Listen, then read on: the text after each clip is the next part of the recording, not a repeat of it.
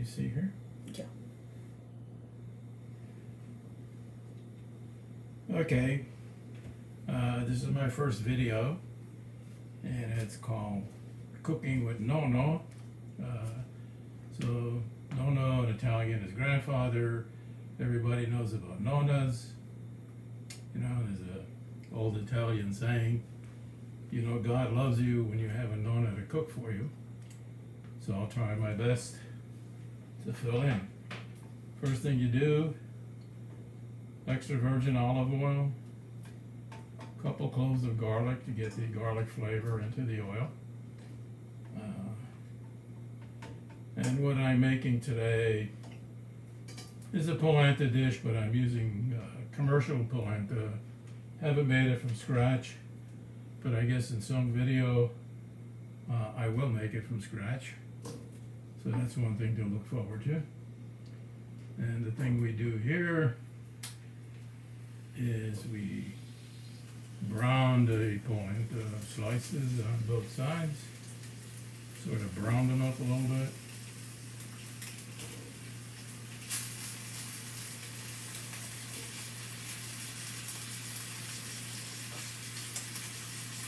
So while they're browning here, some of the dishes I plan to make in future videos, if I do make future videos, I will make a bruschetta, an Italian peasant food, and the correct pronunciation is bruschetta.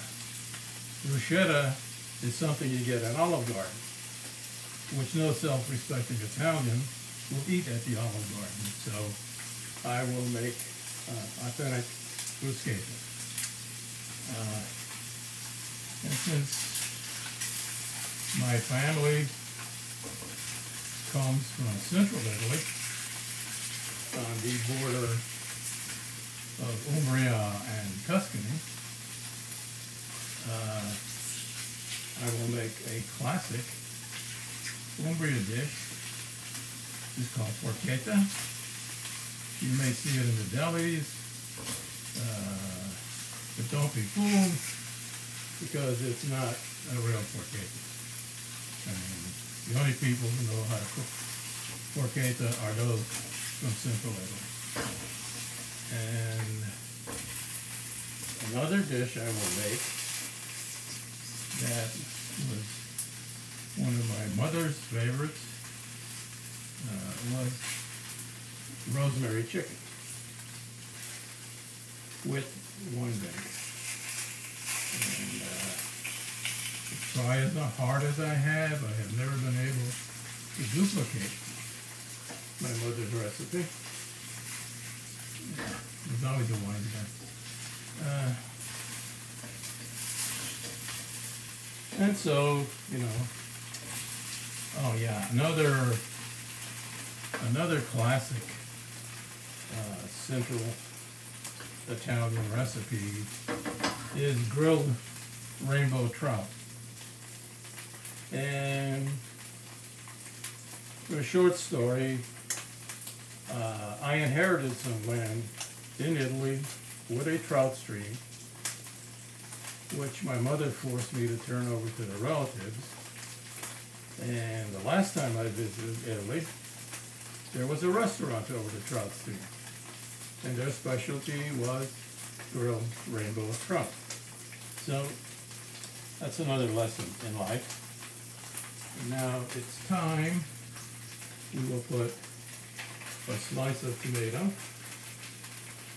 on top of the polenta slices.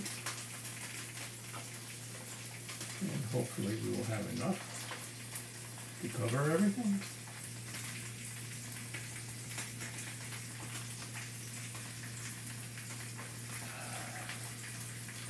Yeah, there's more than enough. You know, if you look at this thing, it's probably a little bit similar to bruschetta, but it's certainly not the real thing. And like I said, I will probably make that on my next video, if there is a next video. I'm going to add a little bit of Himalayan, red Himalayan salt, which if you're going to use salt, don't substitute for this. This is the best salt you can use in cooking. Has much more minerals than regular salt. And what I'm going to do now is to put some cheese. Now this cheese is a mixture of Pecorino Romano and Parmigiano Reggiano. And again, if you plan on doing any Italian cooking, do not substitute for the Parmesan. Get Parmigiano Reggiano, the king of cheeses, which is top of the line. And, well, when I was growing up, I'm first generation Italian, by the way. First generation American, I should say. And I grew up with the immigrants. And when they used Pecorino Romano, it had to be Locatelli.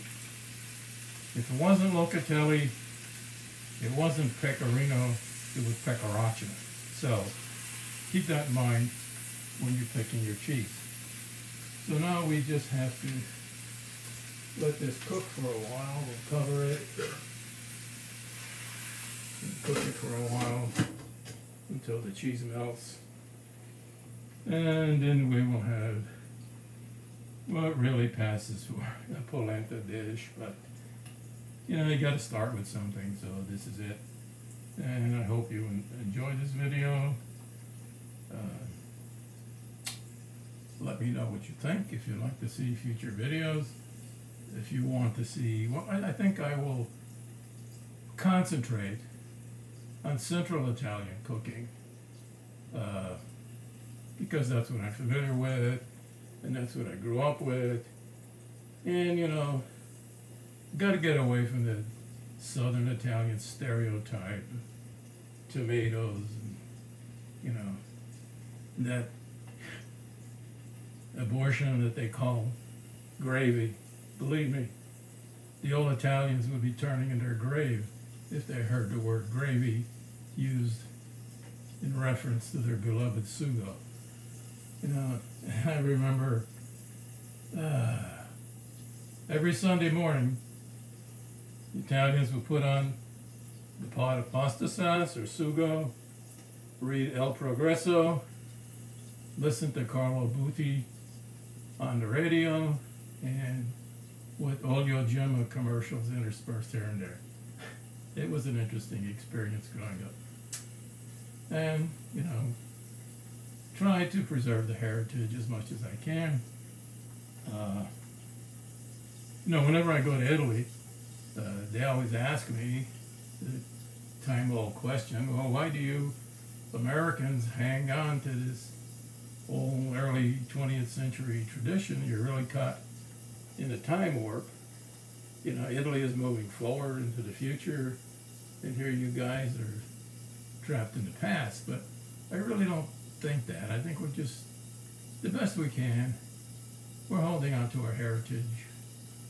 I passed it on to my children, my grandchildren, which is interesting. I have two grandsons,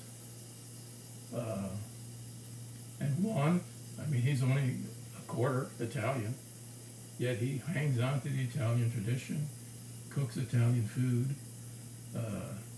My other grandson is not so much wrapped up in Italian cuisine. He likes to experiment with other cuisines, but he makes fantastic homemade pasta, and it tastes just like my mother used to make. You can't tell the difference, except for the sauce.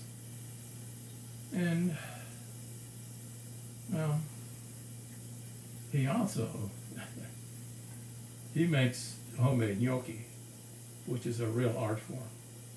I mean, the stuff you buy in the store, that's not even close to gnocchi, believe me. Unless you have some real homemade gnocchi that are light and fluffy, you know, you can't experience the real thing. And again, you know, gnocchi can be served either in a tomato sauce or a white sauce, a cream sauce. You know, some people nowadays seem to be gravitating towards the cream sauces and the vodka sauces and the other such excretions that trying to pass as Italian food. You know, fettuccine Alfredo for being one of them. So I try to stick to the old recipes, maintain the heritage of my ancestors as best as I can. I also can be reached on Instagram under the name of Cousin Guido. And yes, I do have a Cousin Guido, and that's what I used as a username. So check me out if you want. Be happy to have you there. Okay, this looks like it's done. So let me put out a plate so you can get a good look.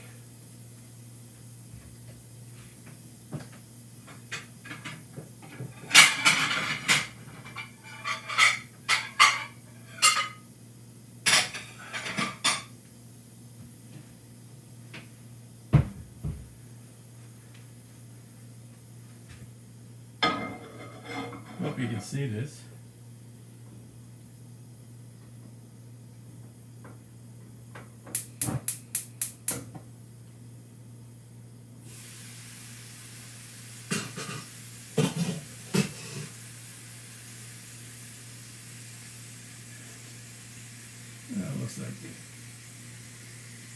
Looks like the tomatoes could have cooked a little more.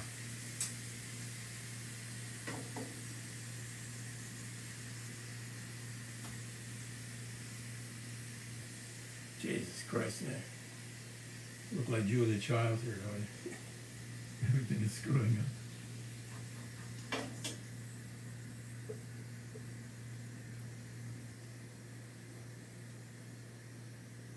In case any of you don't know who Julia Childs is, she was a French cook.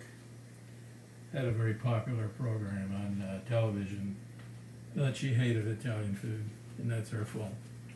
So anyway, that's it. Let me know what you think. Look forward to hearing from you. Thank you.